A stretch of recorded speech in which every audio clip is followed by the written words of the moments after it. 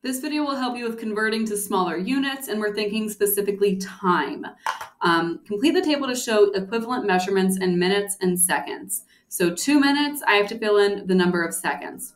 I know that in a minute there are 60 seconds, so I'm going to multiply 2 by 60 to get 120. Now I have 8 minutes. How many seconds is that? Well, I'm going to take out the 2, put in an 8. It's 480. And then lastly, 15 minutes to seconds. I'm going to take out this 8, put in 15, and I get 900. So all I did was multiply all of my minutes by 60 to get the number of seconds.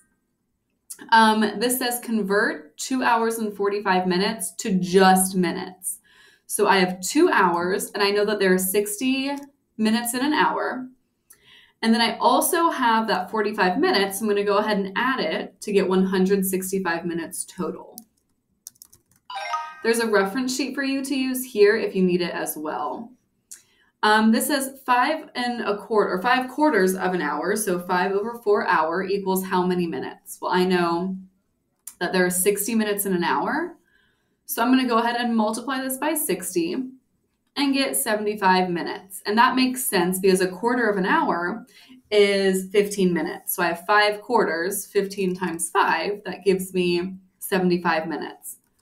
So again, what you're doing is just looking to make sure that you have the right conversion, either by using your brain, using Google, or using the reference sheet to complete the rest of these problems.